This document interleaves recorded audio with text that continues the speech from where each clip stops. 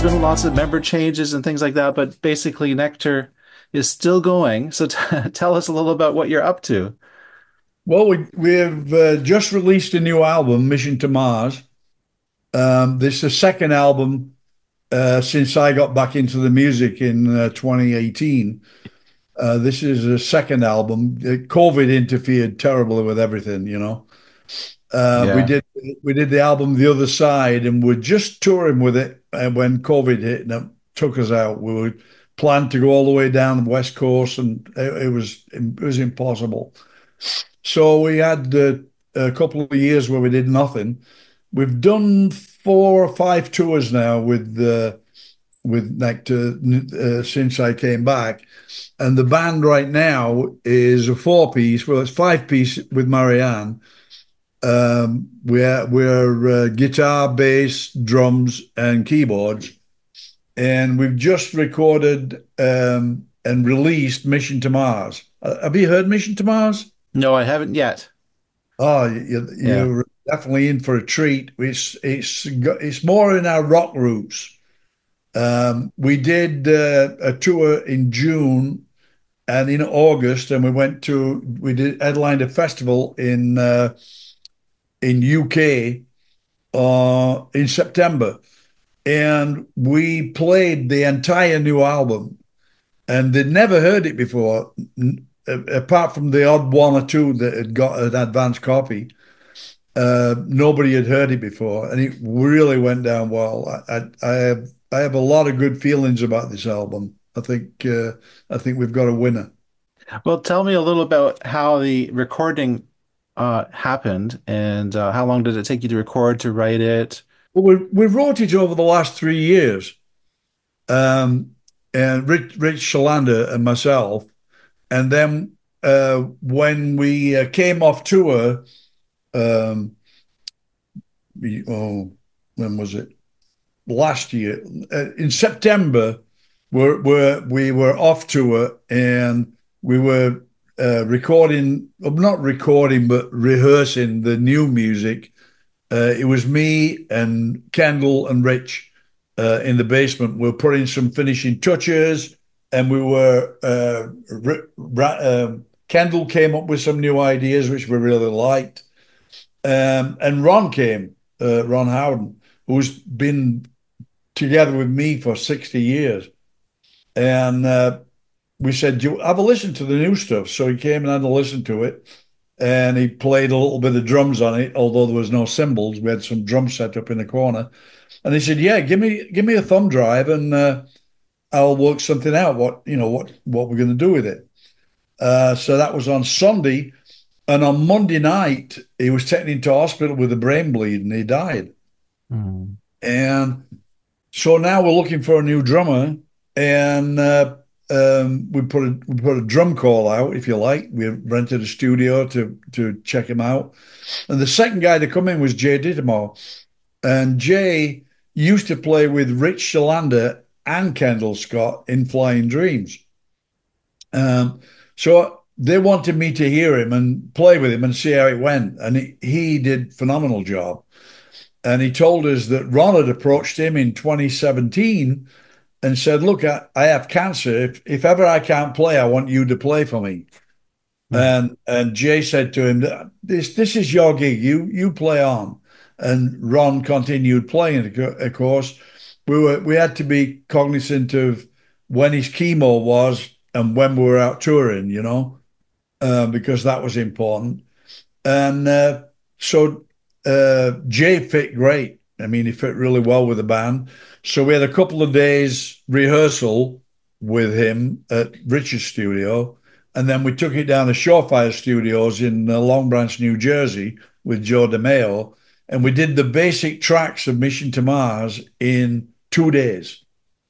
We always do the basic tracks live, and then we build on it. So then we give the tape to Rich, and Rich in his studio, he put all the guitars down, and they were great. He and I were on Zoom listening to it, talking about it, but I really loved it. It was great. Hmm. And I had him change the solo in "I'll Let You In" because I heard more of a melodic George Harrison type solo, which is what he ended up with, that flavor. And that's how it sounds great. It's something that is going to be memorable, memorable. Um, and we then handed it to Kendall to do his work on it, and we gathered in New Jersey. I live in North Carolina, so I went up to New Jersey, and um, we were going to do vocals. So I went up a few days early to make sure we got all the lyrics finished because we've been working on lyrics individually and with Zoom. And so Rich and I sat at his kitchen table and wrote the rest of the lyrics. And then we went in the studio and it went great. We put all the vocals down. We did some acoustic guitar. We started the mix and it went really well. We really liked what we heard, and we took that home. Then had a few tweaks with Joe. Tweak this, tweak that, just a little bit, bring it up. When we got it to where we wanted it, then we sent it to Australia to Leon Zervos, who used to be the head guy at Sterling Sound in New York, which Hmm. was one of the major mastering places. For sure. Yeah. He worked with us before on the other side, so he knew what we were looking for. We are looking for air around each instrument, so you get a good feel. You can follow whichever instrument you want when you listen to it. And it's very important that the mastering is done that way. And also a different mastering from the CD to the vinyl. The vinyl requires a different type of mastering to get the sound. We kept the length down to about 16 minutes because at that output, you get the best out of the vinyl. You get a bigger groove, so you get nice bottom end. It's a lot cleaner. And the vinyl just came out in the last. It's not really out until October, but they've got them in stock now, and they're starting to ship. And the CD's been out about a month, maybe August that came out. Yeah, it's about a month that's been out, and that's doing really well. I mean, it's. I'm surprised that you've not got it. Did Chip didn't send it to you yet, right? Well, I'm going to email him and ask him to do that. That'd be great. Yeah, yeah. Yeah, yeah, yeah. I could send it you electronically, but Yep. uh, he should give you a physical copy. Yeah, I still listen to CDs. I've got LPs too, but I find that CDs are the most portable and convenient because I can put it in a get a blaster anywhere in the house or take it in the car. Yeah, right, right. I use a thumb drive in the car, Oh, but okay. I have a CD player as well. Yeah. Uh, the thing is with CDs, there are some frequencies that are not on CDs because the CD assumes that your ears will pop them in. You don't get the full spectrum like you do with a record, Really? That's why records are coming back. They're a lot warmer. But the only drawback for me is with records. Well, it's not a drawback. I mean, you really have to focus on it.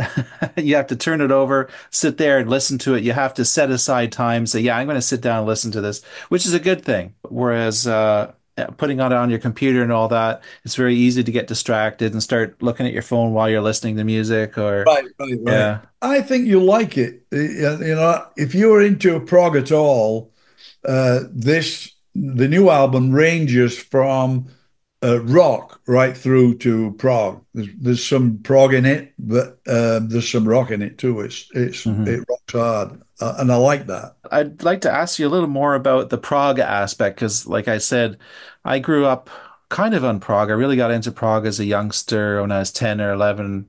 Got into Mike Oldfield in the late 70s, Tubular Bells, Ringing the and bell. then getting into a lot of the classic prog rock bands. Nektar formed in Germany. That's interesting. You're actually English, but you were in Germany at the time, I guess?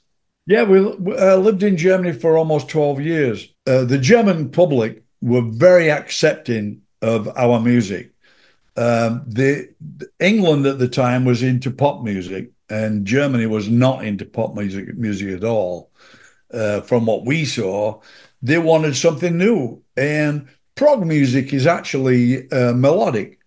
It's melodic and it's got maybe different time signatures. It's more interesting than pop, and therefore it took off as a genre. However, prog is not recognized by, for instance, the Hall of Fame.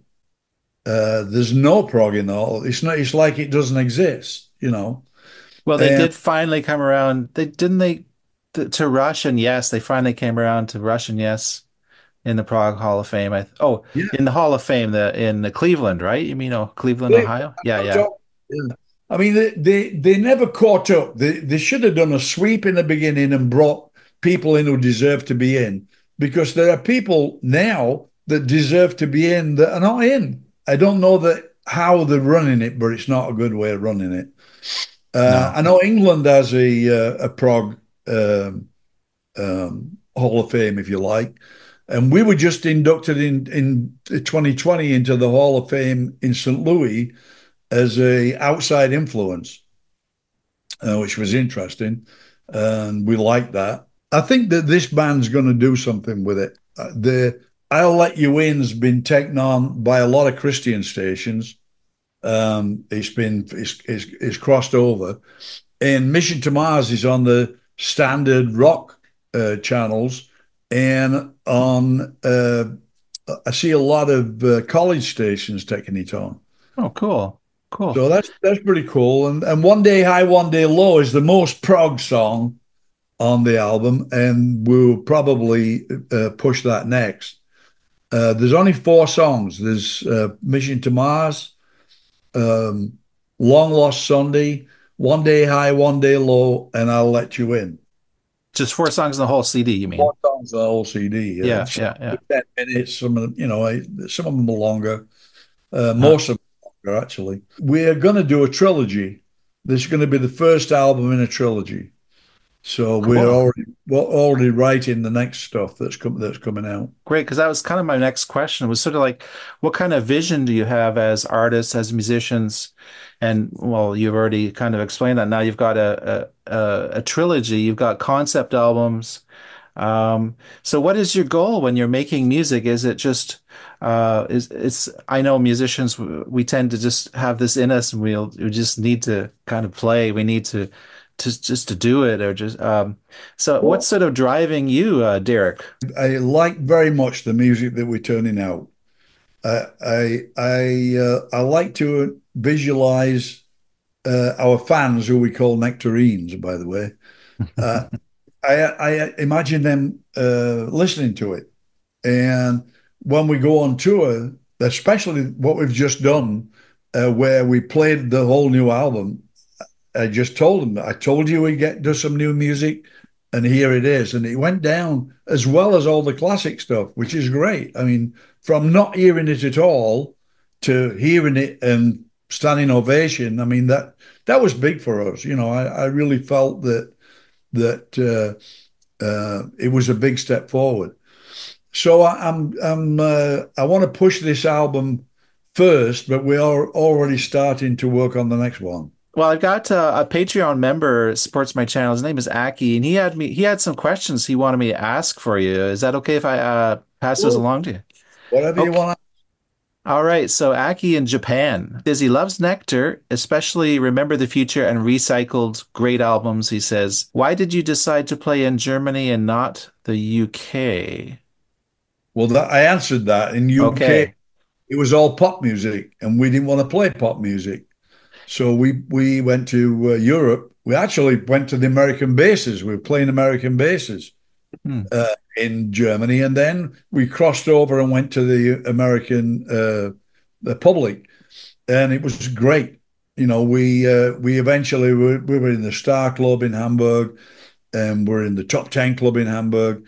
And one of our members, Colin Edwards, left, and we reached out to Royal Albrighton, who had been jamming with Ron at the Star Club in the afternoon, and we said, "Well, let's give it a shot." And with the first gig we played, we jammed the whole gig. We'd never played together, So we jammed the whole gig and it went down really well. We decided to call the band Nektar and we decided to put in a K in it because it was harder rock, not knowing that Nectar with a K is a German spelling of nectar, you know. We decided there and then that we would write our own music. I mean, we were all capable. We've all dabbled in it. And from then on, we just wrote our own music. And what year are we talking about here? 69, 70. Right. Okay. So it's plus six, 55 years. Yeah, amazing. And when you started, like, because you were right at the beginning there of what's known now as progressive rock, were you like thinking certain bands in your mind that, oh, I like what they're doing, let's kind of go that direction, or was it just sort of spontaneous? It was spontaneous. We knew what we were looking for. We were listening to a lot of different bands at the time. Vanilla Fudge, Chicago had some great stuff. I think a lot of them in that, I mean, Beatles were huge. The Beatles were, in my opinion, probably the first prog band. They did a lot of marvelous stuff. I really like Paul McCartney's bass playing. I think he's got a very melodic bass. That's how I play. I play melodic bass. I don't play the same as uh, most bass players play. I play with a cello in mind, you know, Hmm. it's more melodic. If you Hmm. listen to Remember the Future, that's very melodic. As far as so is recycled. Hmm. I think if you like the old band, the original band, you're gonna love this new stuff. I think it's the next progression, you know. He had another question. He said, "What did you think of Iron Maiden's cover of King of Twilight?" I thought it was great.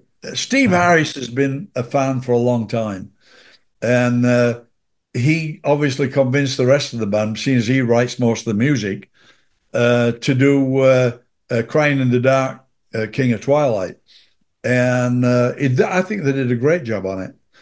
I was flattered. We made some money with it, which was a plus. But and he's been to a couple of gigs. I've not seen him recently. I understand that they are going to be touring. I would love to tour with them. I mean, Oh, yeah. I think that would be a big thing. This is their last tour, apparently, but I haven't been able to reach anybody. That would be awesome. One last question that Aki had. He said, the atmosphere of the album cover of Magic as a Child is different from the others. What made you decide to use Brooke Shields for the album cover? Well, we didn't know it was Brooke Shields. We didn't know. The photographer did. But we were looking for an album cover. Actually, we should have gone back to Venska, but we left Germany. I mean, we are the last two albums have been Venska covers. Venska did Remember the Future, did Sounds Like This, Tab in the Ocean, um, Recycled. All them albums were done with Venska covers, which are great. The latest cover, the new one from Mission to Mars, is a great cover. And that one was the odd man out, if you like. Um, the photographer came back with the concept, and we liked it. And Brooke Shields was, I think, 13 years old then.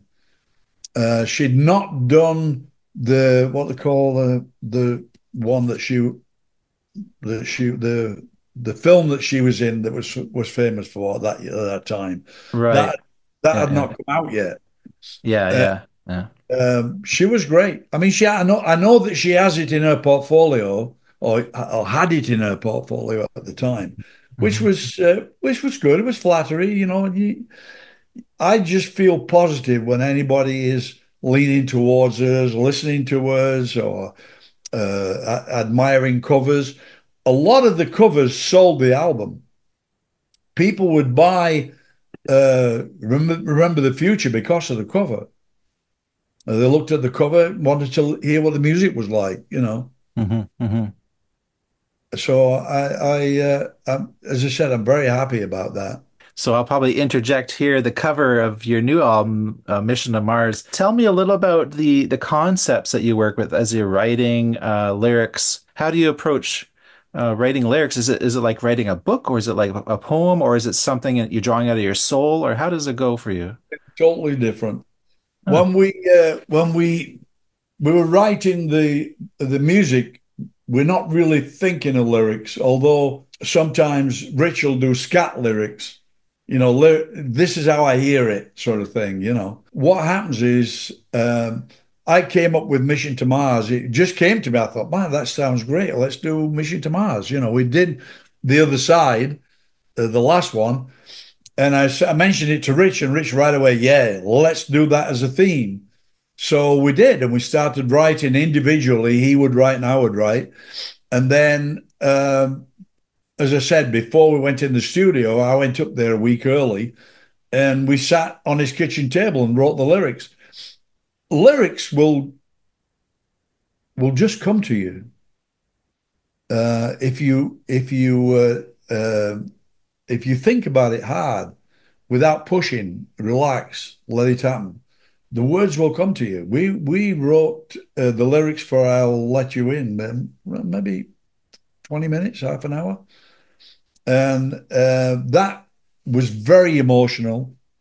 We were tearing up on some of the parts of that. It just seemed to feel good. Mm, hmm hmm Uh, and I think when you let the lyrics happen, then you'll know when it's right, when they're the right lyrics. You'll know when this is going to carry the song, or the song's going to carry the lyric. hmm hmm But we were very happy with the lyrics to the album. Um, I've been involved with writing lyrics from day one, from the first album in 1970.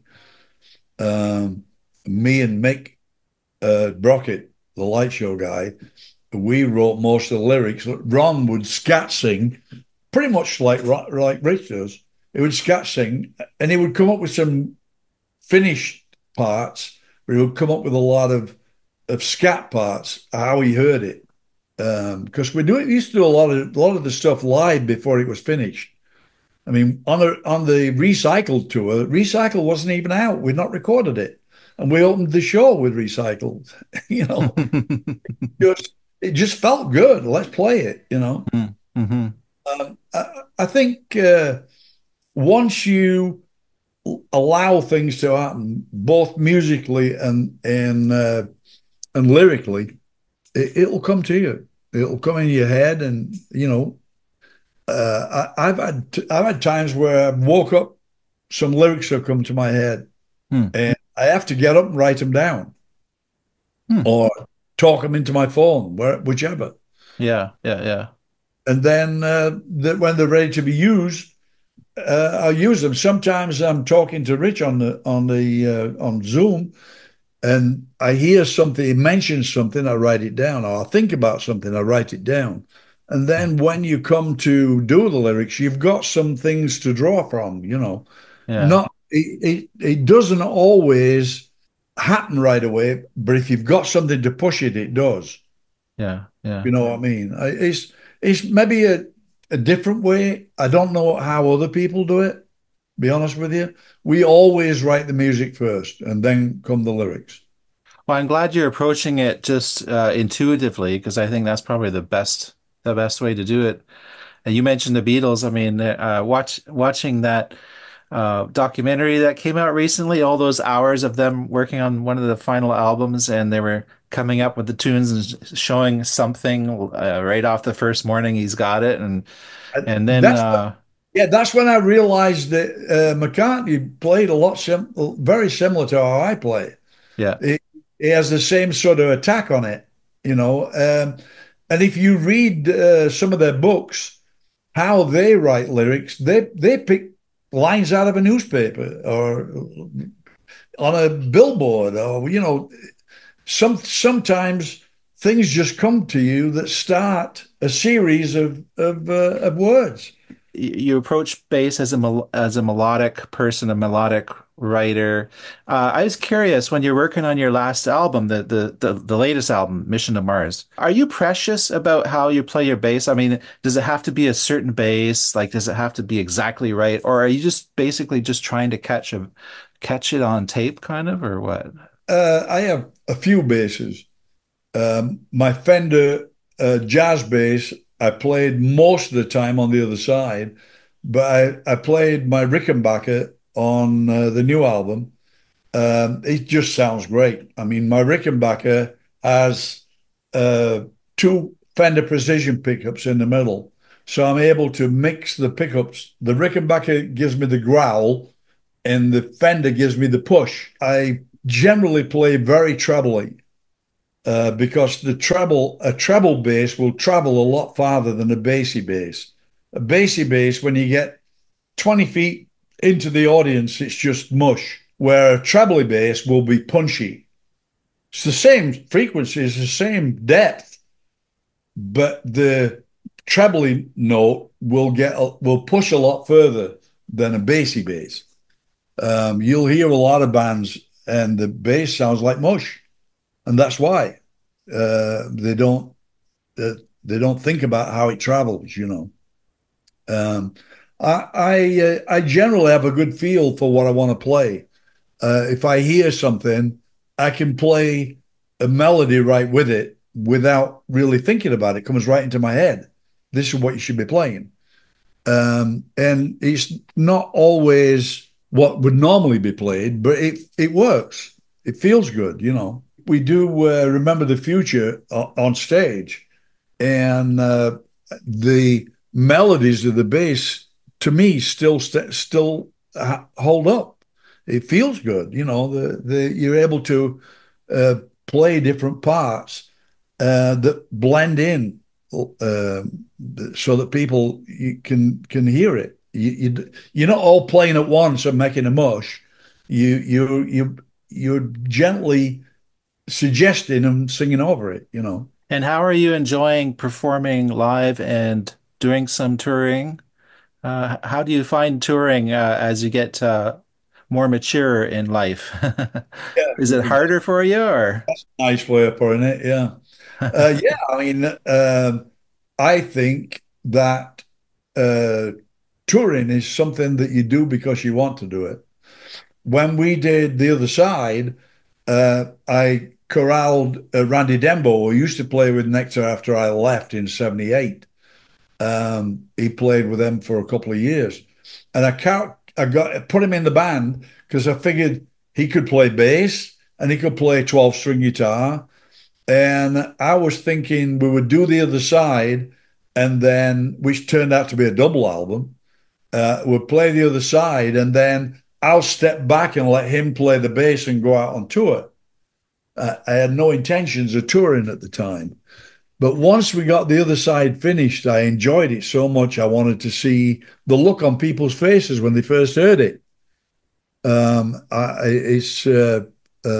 It's a joy, really. When you play music and you can see people are enjoying it, it feels good. Are you a musician? Yes, I am. What do you play? I play guitar mostly, but I also play bass and cello, Oh, and cool. keyboards, and I sing and So you know exactly what I'm talking about with the cello. The oh cello, yeah, the cello parts are just a little bit higher bass lines. yeah, Oh, yeah, if you get away from the bump ba bump bump ba bump bass and you get into a melody, then it makes playing wonderful. yeah, yeah, You know, yeah. I started off playing classical piano. Oh, okay. So once you know what the chords are on your keyboard, you can figure if there's five notes that each one of them you can play on the bass, and it'll Yeah, be right. You don't yeah, have to play the root. You can play the fifth or the third or whatever. yeah.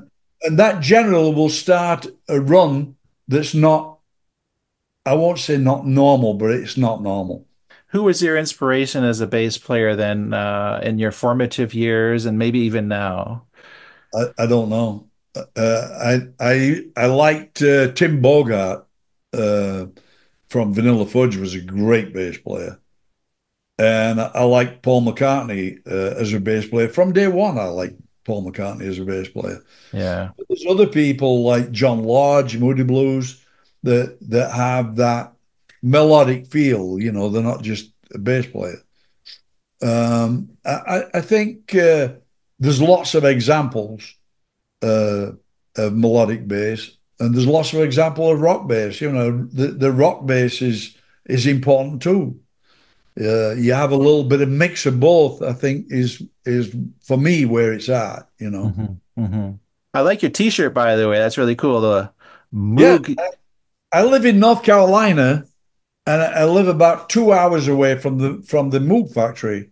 Oh, wow. Okay. So I visited the Moog factory and I bought this T-shirt. It shows you how technology in music influences music because the Moog has been, it's like the Fender guitar, Moog, I'll tell you a little story. We've got a couple of minutes. Um, Larry Fast, who we used to play with the original band, he was on Recycled. He was on Magic as a Child, and he worked with Bob Moog on developing the polyphonic Moog. Hmm. Moogs used to be one note at a time. And when we played Beacon Theatre in New York, we got to play the very first polyphonic Moog. Oh, We played it. nice. We did two shows on Saturday, and Larry played the polyphonic Moog. And the next night, Chick Corea played it. To Oh, wow. never been seen before. Cool. Cool. That's a little bit of musical history for you. Yeah, it's nice to live through all that history. Oh, Amazing. yeah. Oh, yeah. Okay, you have a great rest of your day, and we'll talk to you some other time. And I look forward to listening to your new album. Great. Thank you. Okay. Bye bye. Okay. Bye-bye now.